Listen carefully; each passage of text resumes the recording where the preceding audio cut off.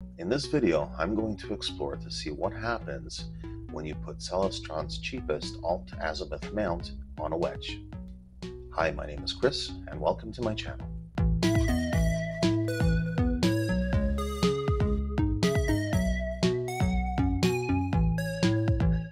For anyone new to astronomy, telescope mounts come in two main varieties, alt-azimuth and equatorial. Alt-azimuth mounts move up and down and left and right relative to the ground. Equatorial mounts move up and down and left and right in the plane of the celestial equator. Stars move across the sky in the plane of the celestial equator and around the celestial North Pole.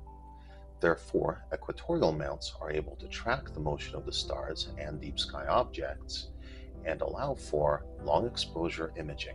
Alt-azimuth mounts, on the other hand, are easier for us to understand and engineer and are therefore cheaper, because they don't track in the plane of the celestial equator, but result in objects rotating around the field of view, something referred to as field rotation.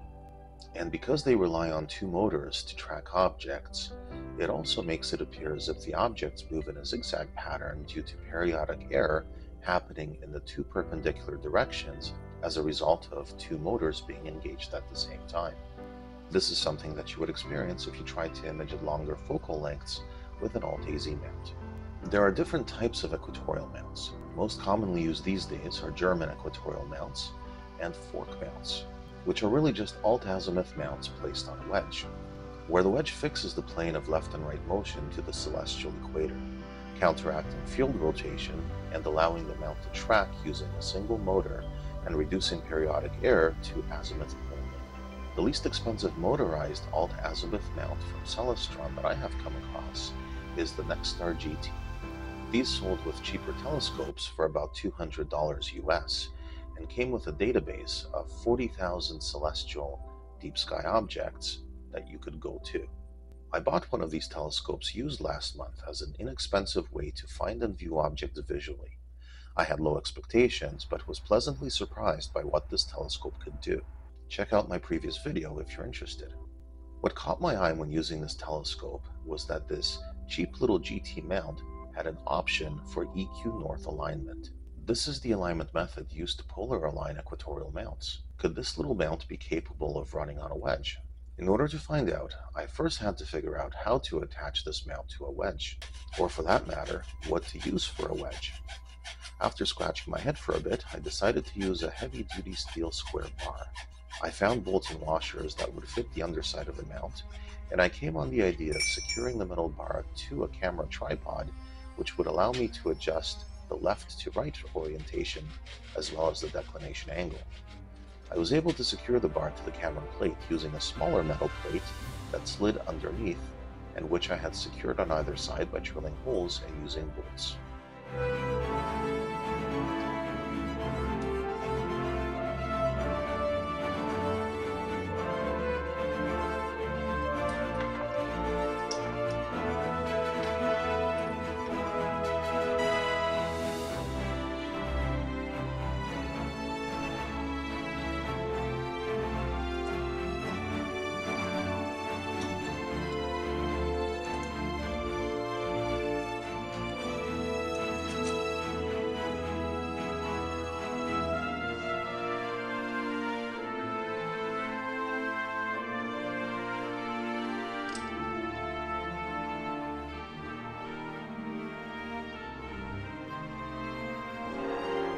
I later found out that the size of bolt used to secure the GT mount to its own base was a 1/4 inch, which is the same size bolt that is commonly used in DSLR camera stands. This means that I could have secured the GT mount directly to the camera stand without the use of the bar, but I found that the use of the bar actually helped with the center of gravity of the entire setup, and it also lifted the mount away from the tripod, allowing for freer rotation without worrying that my gear would hit the tripod itself.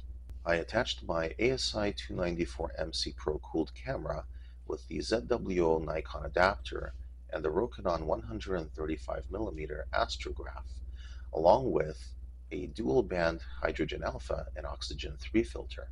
I managed to polar align well enough to be able to take 60-second exposures.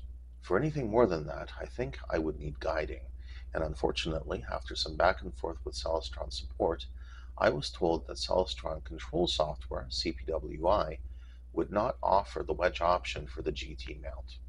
I put in a change request or an enhancement request to support, but since this mount is no longer being offered, I'm not so sure that this request will go anywhere.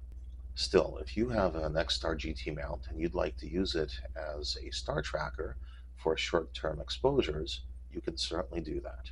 While doing research on how to use this mount, I came across an exchange from support, which implied that the NexStar SLT mount, which is, I think, the successor to the GT line, is capable of running on a wedge and supported by CPWI.